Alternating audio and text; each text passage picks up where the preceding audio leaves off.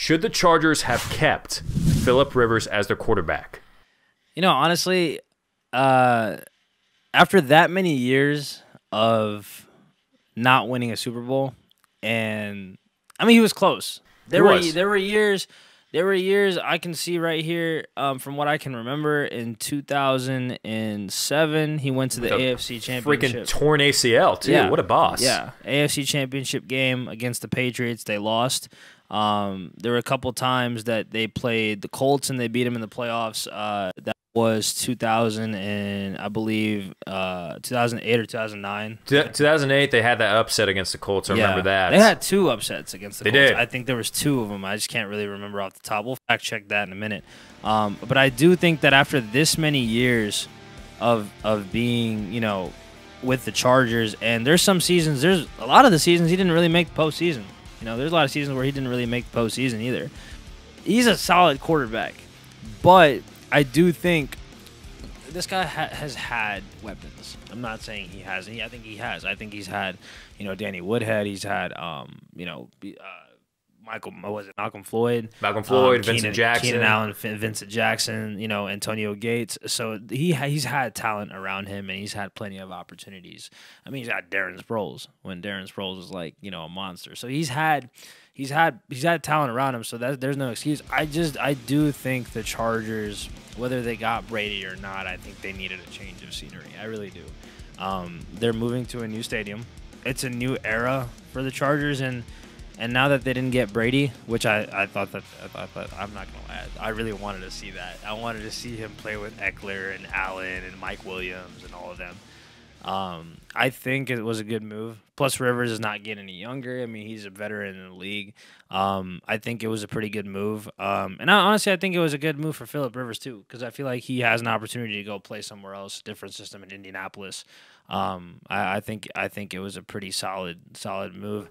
Now, here's one question I wanted to ask you. Yes, sir. Do you think Phillip Rivers is a Hall of Famer? Ooh, that's a good question. That's a tough one. That's a toughie. You know, I'm big with the Hall of Fame being the Hall of Fame and not the Hall of really good. Because whenever people retire in the NFL, and it's a good player that retires, for instance, Jamal Charles. When he retired a couple years ago, a lot of people were saying, like, Hall of Famer.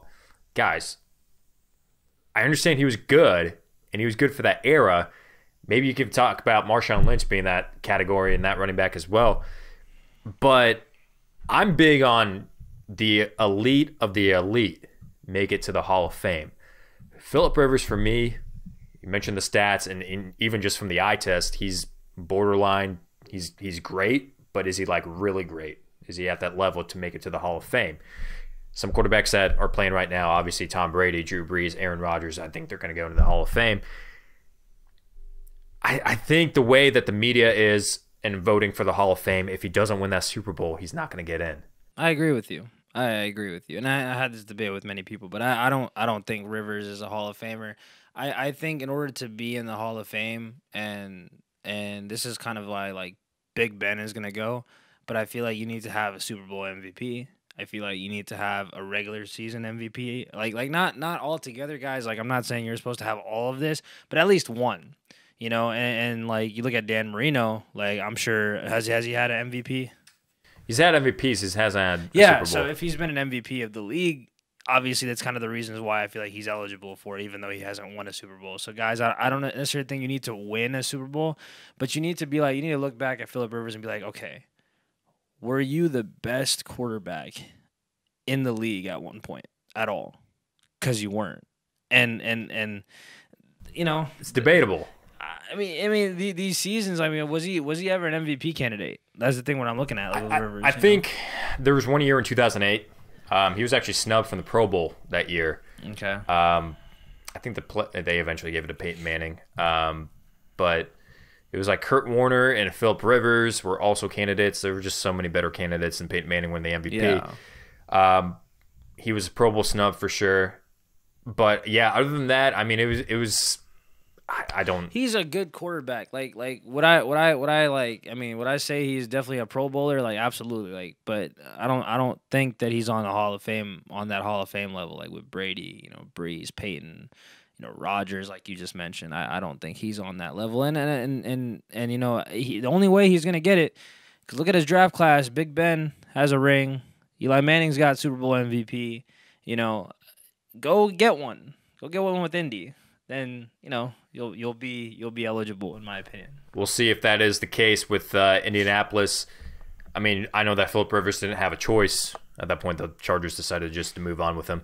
I thought he was going to go to the Bucks.